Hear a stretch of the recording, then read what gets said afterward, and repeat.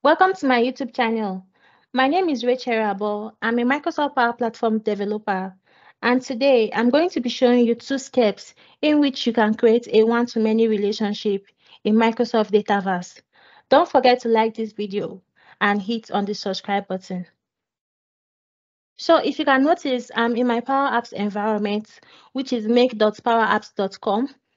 So after coming to this place, the next thing I need to do is to click on Tables. If you do not know how to create a custom table in Microsoft Dataverse, you can check my video on how to create a custom table in Microsoft Dataverse. So a one-to-many relationship is a parent-to-child relationship where our parent table is our primary table and our child table is our related table. So in this video, the 2 steps we are going to be creating, the first step is when we create our table. We create the relationship in our primary table, which is the parent table. And then the second step is where we create a lookup column in our related table, which is the child table. So I already have my tables created, which is the isolation accommodation and also the registered customers table. So the first thing I'm going to be starting with is the first step, which is to create the relationship. So after clicking on my table, I have relationships. I'm going to click on relationships. And then I'm going to click on new relationship and click on one-to-many. So our related table. So I'm going to search for that, isolation accommodation, and then lookup column display name. So what are we giving this? What are we giving this column display name? So let's try this.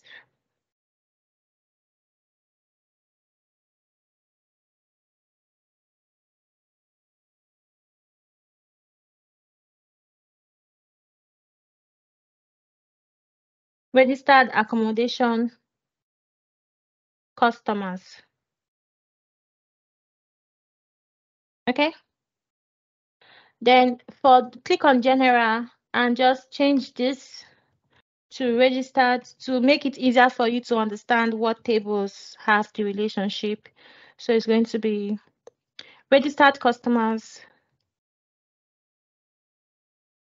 Then add this to it, then our isolation accommodation. I'm just bringing in the 2 names of our tables, isolation accommodation. So this is totally optional. You can give your column a description. Then we're going to click on advanced option and type of behavior. We'll be using referential and delete. We are going to be using remove link. So I'm just going to click on done and wait for it to save.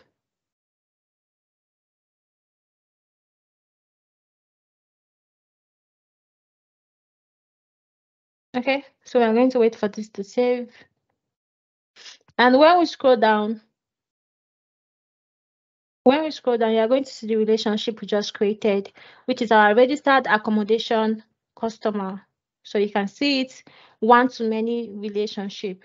So there's one thing you can notice here. After creating your one-to-many relationship, you cannot change your table, but you can change the column name. You can change the column display name, and also you cannot change the relationship name. So if you want to change the table name, you can easily just delete it. You can easily delete the relationship. So we're going to be going to registered customers, and we're going to be starting with the second step, which is to create a lookup column in our related table. And our related table is the isolation accommodation. Okay, and I'm going to show you the reason why. So when we click on isolation accommodation, click on edit. Okay, I'm going to go back and just click on it instead of clicking on edit.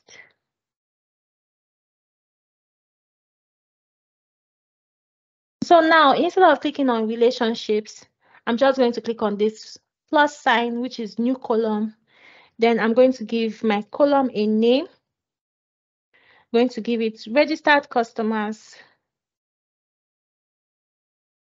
Then data type is going to be lookup. So you can either make it required, or you can leave it at optional. So for this, we're going to be leaving it at optional.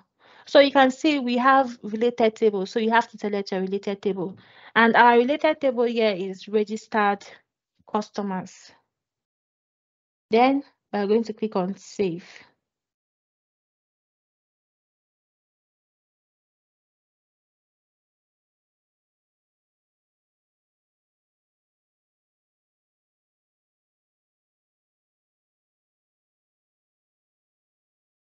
So we're waiting for it to save. So now you can actually see the lookup column we just created. You can see it, registered customers.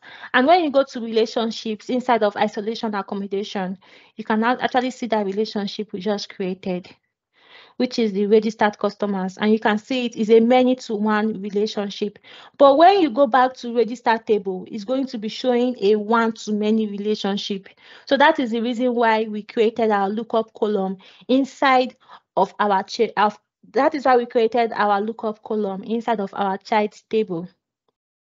Then the first step we did, which is the relationship we created for the first step, which is registered accommodation customer. You can see it here as a many-to-one relationship where our isolation accommodation table is our many table and is many. Then for our primary, then for registered customers is for one. So I'm just going to go back to registered customers to see what we just created. I'm going to click on relationships. So now you can see it. We have one-to-many relationship and one-to-many relationship. So if you have any questions, please feel free to drop them in the comment section. So there's also one thing I'm going to show you. We're going to also go back to the registered table,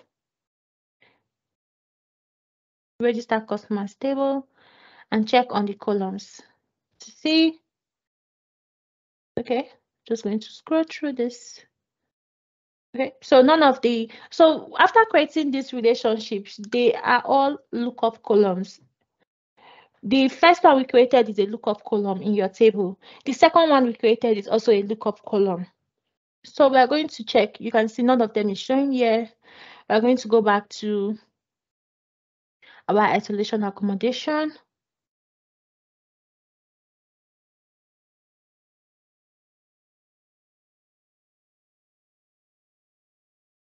This is the second lookup column we created. Then we're going to check for the first one we just created. You can see it. This is the first one we created. So you can see the first one we created is actually showing on the child table. You can see, and the data type is lookup. This is actually the first relationship we created. The first step we created, which is showing on our isolation accommodation table. And if you can see, this is a lookup. The data type is lookup. Yeah. So if you have any questions, don't forget to ask on the comment section, and don't forget to subscribe and like this video. See you in my next video. Thank you.